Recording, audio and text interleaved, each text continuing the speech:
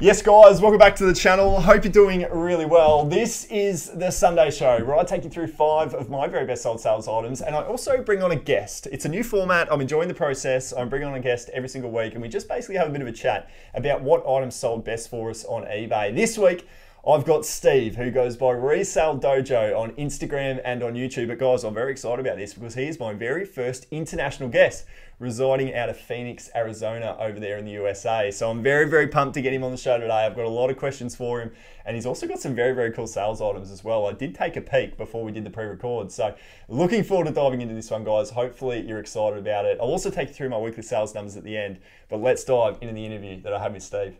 All right, guys, very, very excited about today's episode. We've got Steve, Resale Dojo, out of Arizona in the USA. Steve, my first international guest. Welcome to the channel, mate. How are you? Oh, thanks for having me. It's an honor. Yeah, dude. I know. I really do appreciate you jumping on. I've been watching your videos for a while now, which is always part of these Sunday episodes to get fellow resellers on. Predominantly those that are on YouTube, and you're doing some really great things. Give me the quick 60-second breakdown of your channel, your reselling journey, sort of how you've got to be here today. Yeah. So I got a channel, Resale Dojo. On it, I upload probably like 2 to 3 days a week on there, all reselling content. It became real popular, or at least semi-popular, because of my DVD series on there, which I put probably about one DVD video out each week when it comes to at least some type of bolo DVD that you should look for, some type of bolo series you should be looking for as well. But yeah, it's been great. It's been a fun journey just making a channel, just because it helped me eliminate some of the boredom, just constantly sourcing, listing, cleaning, all that type of stuff, and allowed me to at least share my knowledge, and it brought me into a community, which has been fantastic because I've watched a ton of reselling videos, and those have really helped me grow my business, and I wanted to at least share some of my knowledge back to the community as well, and do something creative at the same time. Obviously, Steve's YouTube channel details down the bottom there, Resale Dojo. I pulled up the channel just before. Definitely go and check it out. Give him a sub. You broke the 1,000 subs as well. So you're doing, I said before we went live, that one of the things that I really like about your channel is obviously you've niched yourself down into the reseller category. DVDs, you're the king of DVDs. So anyone out there looking to try and sell a DVD, obviously go on to Steve's channel and check out his video series. But you're very, very consistent with your uploading. That's probably been the biggest thing that I've been impressed about your channel. So obviously you've got a passion for the reselling side of things, but you also clearly have a passion for the YouTube side of things as well. Yeah, I love making the videos. I've really gotten into the editing. Like, that's the thing. Like, I try now to think of like what is like one new thing I could try out every week in a video, and it may just be like some little tweak that I make in there, but I'm like, okay, I learned something new, and it makes the grind of it exciting, because you'll be making a video, be like, oh, I want to try something here, and then you'll have to figure out how to do that as well. So it's just fun, just trying to be a little creative there. No, look, I completely agree. I always say you're always learning in reselling. You're always learning on YouTube as well. There's so much to learn, and I have a real passion for the editing side of things as well. I think you have to be if you keep punching out videos, consistently every second day almost. So, mate, awesome stuff. Really, really cool to get you on the channel. I'm pumped for today. We're going to do what we always do on the Sunday show, and that is 5 of my sales, 5 of your sales. We're going to have a really quick chat about them all, and hopefully there's some bolos in there for those that are watching out there to go out and find themselves. So I'll kick things off. I will throw in. Let's see, add this to the stream. Here we go. First item up for myself here, Geronimo Stilton. This is a book series. Now, this was actually purchased in a trip to the thrift episode a couple of weeks ago now. I can't remember the exact sales cycle on it. It didn't hang around for too long, which was good, but this is a very, very good series, a good author, Geronimo Stilton. This was the Kingdom of Fantasy hardcover books. It wasn't a full set. I don't exactly know how many books are in the entire set, but this was a bit of a mixture between 2 different series. I did get the full price there, though, of $90, which I was pretty excited about. I paid just $1 for these books. So I'm only $8 in, and I've been able to sell them for $90. Yeah. So you know, everyone talks about it obviously with the books and even the DVDs with some of your series, I guess. You know, selling them in bulk is obviously the best way to do it. So really, really pumped to find the hardcover Geronimo Stiltons. If you find any sort of series in that author, you're generally going to go on to do okay. Yeah, I love bundling media, whether it's books or DVDs or whatever, even VHS tapes.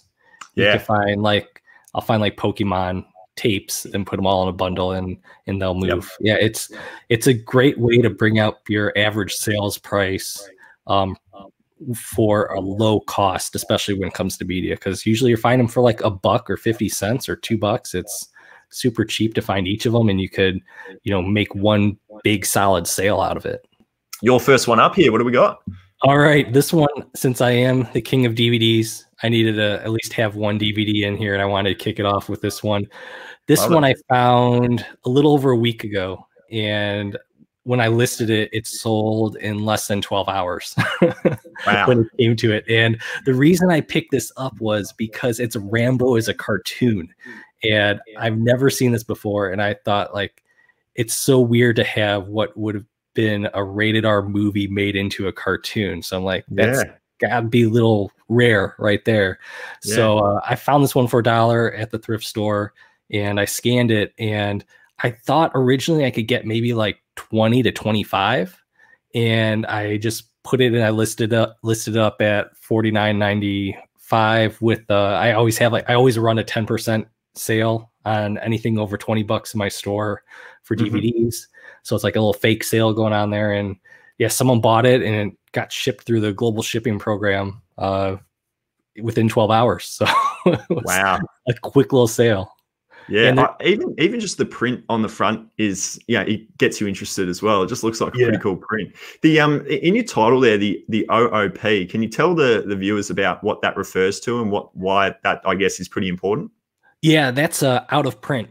So if you especially for DVDs, like the ones that sell really well, they're not in circulation, they're not being made anymore, which is, they're not being printed anymore, and they're probably not on a streaming service anywhere that you could find them as well. And so that's what will raise the prices of those DVDs for you.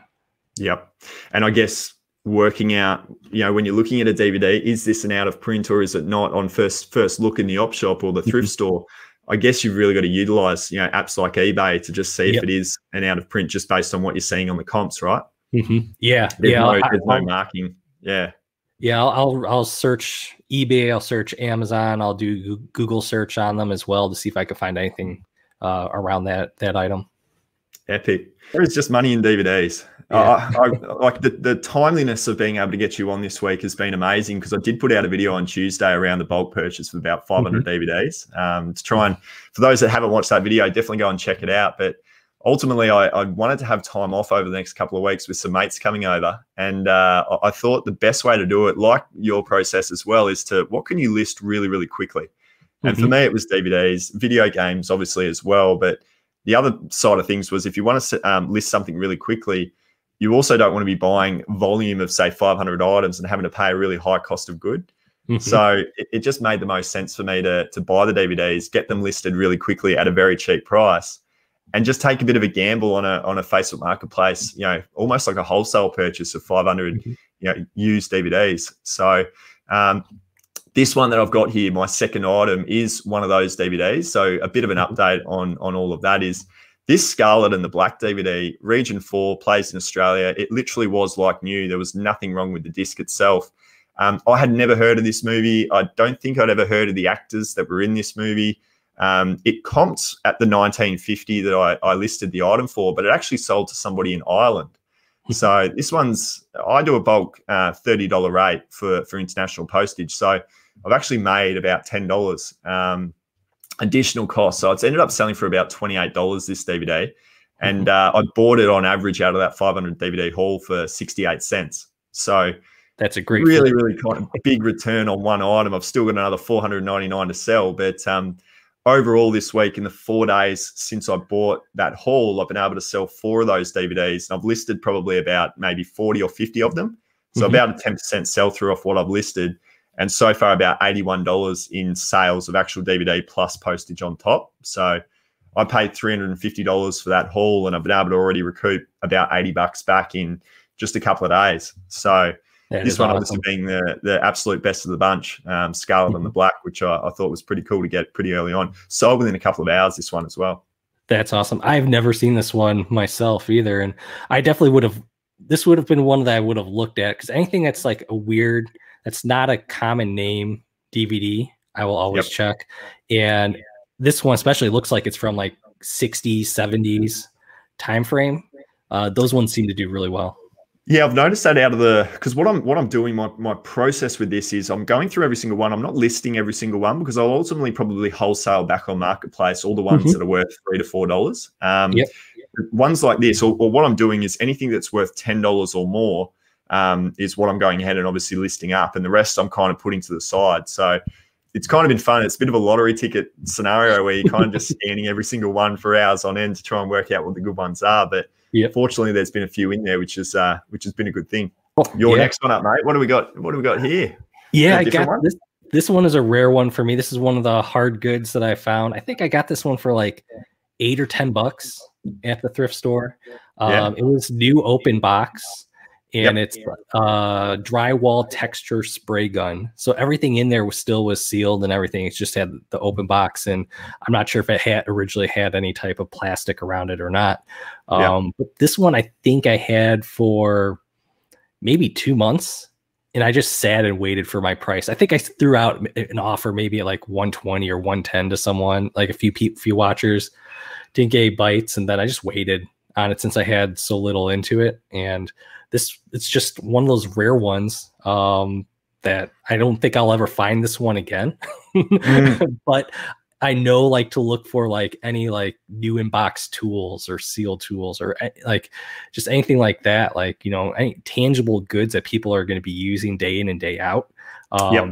Those are the ones that I'll like, if it's in box, I'll always check them.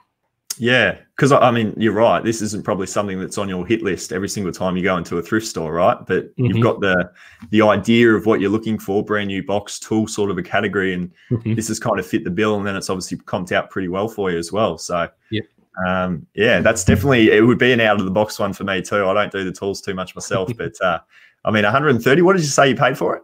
$8 or $10 for it. 8 or 10 into 130, and yeah, geez, yeah. So that's about $80 on profit when you take it all out. Hey, incredible. I've got one that we had Brad Dyer of a Flipper on last week's episode for those that were tuning in, and yeah, he's big on toys, and this was actually one that I had already had purchased a few months before. It hasn't sat up for ages, probably about 8 weeks actually in the end. $59.99 for a 50 centimeter Batman figure that I found in the thrift for about, I think it was about $4 or $5 that I ended up paying for it. But the comps immediately told me that I could get around that $60 price. He was in awesome condition as well. He's a 2015 toy, but he's adjustable in the sense of his arms and his legs move, I guess. That would be really his only feature. He doesn't talk or anything like that. But he's got the Jakks Pacific. And the best way, as Brad touched on last week, the best way to kind of work out what your toy is actually worth or what toy you actually have is to just check the underneath, and generally on the foot or whatever toy you have, there's somewhere where it will have the brand and obviously the year as well. So this one being a Jakks Pacific 2015 toy, those sort of matched up on eBay with the other toys that were around that sort of vintage.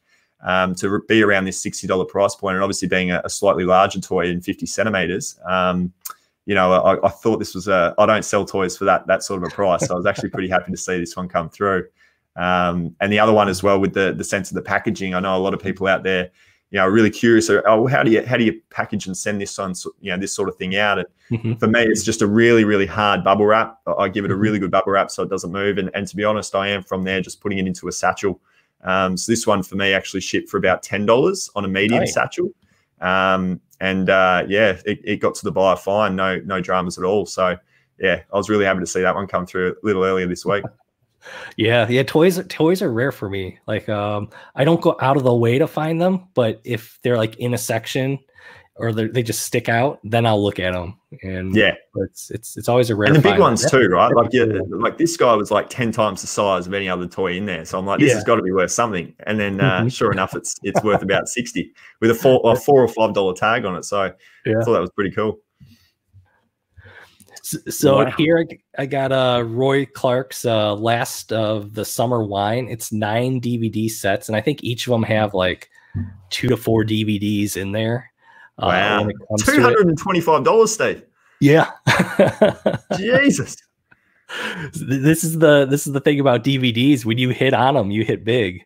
Yeah, goodness. I hope there's a few of them in my wholesale stack that I've got over here. Yeah, you better check the bottom of those boxes. Yeah. But this one, I think I had $11 into it after everything. They paid like it was one where they didn't price them up. I got them like for $1.29 for each of them. It was like, it depends on the store. Some stores would have priced at like $4 to $6 here. Other ones will price it like $2 or $1 for it, depending on who you have the pricer. So I got lucky on the pricing to keep it really low. But even if they were higher up, I still would have paid up for them, just because they're super rare here in the US. To find any of these. So I knew I could eventually wait it out. I think I waited about only a month to find the right buyer on it. So some of the ones, you have to wait for the right buyer, especially when it comes to like BBC or Acorn sets here in the US. But there are a lot of buyers for those over here. That is an unbelievable sale price, $225. I did have you on the show for your Godzilla DVD, I think it was as well, a few weeks back. Yeah. How much did that one sell for again on memory? The Blu-ray one, I think it was that you had, where it was. I think it was 175. 175. Like, these numbers are just absolutely madness. I'm sure there's people watching this just shaking their head, going, "How the hell can these DVDs be worth that much?" I mean, that was certainly myself, a few months ago when I first started. And then watching your videos as well, I'm like, I've never found something as good as this myself. But geez, I'll tell you what, I'm on the lookout for them now, because I know now that they are out there. Yeah, that's incredible. Back into my domain, the shoes. I'm a big shoe seller. Absolutely love selling my shoes. I just find that they sell through very, very quick for me. I've picked one out that did sell internationally, which made me a couple of extra dollars. Actually, to be honest, not really. I put $30 worth of shipping on this. Went over to your part of the world in the United States, and nice. I got a $65 sale price plus the $30 international for these Supras. So Supra, you let me know, because it's going over to your neck of the woods. Is that a brand that you know of, and a brand that you like to pick up yourself? I've never heard of it. So wow. I don't know if it's just from your neck of the woods and we don't have it over here. That's because it's ultimately a skateboarding shoe, and I know that the skateboarding culture is pretty much established over there in the US. So this being I personally know, having seen the shoe back when I was sort of in school days, that they were quite popular over here. And I just kind of assumed that because of the skateboarding culture over there, it would have been pretty common for somebody to pick up. And regardless, somebody has over there bought these for the $30 post, and I only bought these for about $5. I'm very, very fortunate over here on the Gold Coast, where I'm from, to find shoes at a very low cost compared to others in Australia. I've gone to Sydney, and the pricing in Sydney for these sort of shoes would be about $30 or $40. Not even kidding. With the way they do their pricing over there. So I know that my part of the world here on the coast is actually pretty good for picking up shoes, and I'm really trying to capitalize on that. So to sell these for $65, very good condition. I think I profited in the end about, I think it was about $45 in the end. So slightly higher than my normal average from a shoe sale. That's awesome. All right, I had to do a video game system. Nice. I didn't have any games that went for a crazy price over the last week, but I did have my first PlayStation 4 that I found in the wild. Wow. And this one was at the thrift store that I found this at, and I got it for $40. It didn't have a controller at all, but it had the power cord. Fortunately enough, I had a bunch of PS4 controllers that I found over the last few months that I haven't been able to test out until I found a console. So I was able to test the console and those controllers all at the same time. Even better. But I kept the controllers because I'm like, eventually I'll find another console for cheap that I'll keep for myself. But I decided to sell this one just because I figured the price will go down once the PS5s become pretty common out there. So I made sure that I flipped this one as soon as I could, and it went in like 3 days, something like that. It was super quick. Wow. Yeah. And console only. Yeah, console only, just with a power cord. Yeah. Was there ever a thought to add in a few extra bits and pieces that you had lying around, or? I thought I may put a controller in, but I just kept the controller for myself. Didn't need to, obviously. Yeah, it was a nice enough. It was a nice enough price where this one was at, and I wanted to make sure I at least had a decent controller to test any future ones down the line. Yeah. No, it's an unbelievable sale. Geez, you've had a good week. Have a look at these ones that you're throwing at us. This is the Rolls Royce of what sold. That's for sure. Unreal. I've got my last item here, and I'm back selling furniture, Steve. This has been a little while for me since this is awesome. Yeah, I've long story short, I've had the van stolen a few months ago, and I need the van to buy furniture to sell. And I've been out of the game. And to be honest with you, I've had the new van that I've purchased for the last probably about 4 weeks now. And everyone said, "Oh, brilliant, Matt, you're going to be back selling furniture." And it hasn't been an easy transition to get away from eBay and the processes that I've put into place since I've had the van stolen to get back into traveling around, buying furniture and then flipping it. But I did have this one, and this is the first sale that I finally had back in the furniture game. Awesome. I only paid $20. This is just a stock photo off a auction website of the item that I ended up selling. It was a Facebook Marketplace sale. Obviously, I can't do sales of furniture any other way, but I deleted the listing. So you're gonna have to just believe me on this one. I trust you. Yeah, you trust me. That's good. It's actually one that anyone that's watched my channel for a fair period would go, "Matt, I've seen you sell. This is like the only piece of furniture you sell." And they're pretty much correct, because I do see them almost every single day on Facebook Marketplace. It's the Madang entertainment unit out of a range of a superstore here that is very, very common yet very, very popular. They go for about $600 in brand new condition, and I bought this exact one for $20 locally. So for me, knowing that this item just sells for $150 in a heartbeat on Facebook, back in the furniture game, I just went around and picked this one up for $20, gave it a quick clean, and I ended up selling it because there were a few marks on it. I went down to 125. And sold it for 125 within the space of about 12 hours. You know what? I actually had it in the house for about a week, and I didn't do anything with it. I didn't clean it. I didn't list it. It was like I was up here in my office, getting these eBay listings done, and it was just forever sitting down there. And sure enough, I finally got off my bum and gave it a clean and a list, and it sells literally in 12 hours. So I'll probably have to get back into doing the furniture, because it just sells so well. That's a death pile that you don't want. You don't want a death pile of furniture, because it just gets Look, with furniture, I'm not a hoarder of furniture. It'll be, I buy one, I wait for it to sell, I buy the next one. And when I was really going hard on my furniture, I was probably doing about 3 pieces a week. And that was literally buying in that week and having a sell through of about 2 days on average, and getting through about 2 to 3 of them by the time the week ended. So I was doing $500 in furniture pretty comfortably, buying these for roughly $50, selling them for roughly $150 on average. It's for anyone out there that has the opportunity or the means to be able to do it, just one piece of furniture at a time. My goodness, on Facebook Marketplace, it's probably the best item to be able to sell on there. Your last one up. It's a monster. Yeah. This one I found at the thrift store as well. This is the same thrift store I found a PS4 ad as well, but this one I had, I think, 3 weeks listed, but it came in a bundle. So this is like I think it's a retired version of the Sennheiser headphones, and so I was like one of the only ones that had it. The only other one that had it listed, he had just the headphones listed by itself. It was like in Russia, and they had it for like $699 or something like that listed. Whoa. So I had it it was in a bundle. It came in with like some Precision Dolby like studio little plug-in thing, and person messaged me like, "Hey, I just want the headphones. Will you do $450 for it?" And I think it had like $699 for that combo pack listed with best offer on there. And I'm like, I'll take that because I know I could get at least $100 for that other thing as well. And I only put $80 altogether in for this Wow. at the thrift store. So it So was even with definitely limited, a killer find. Like that store yeah. that day, I think I found like $700 or $800 worth of product there. I found like a Canon AE1 that day there. So just like a $200 camera as well. So it's like, it was just a really great day. And even with the limited comps on eBay, you were still comfortable enough to know that that was going to go for that sort of a price. You weren't sort of perturbed in the sense that there wasn't too many comps.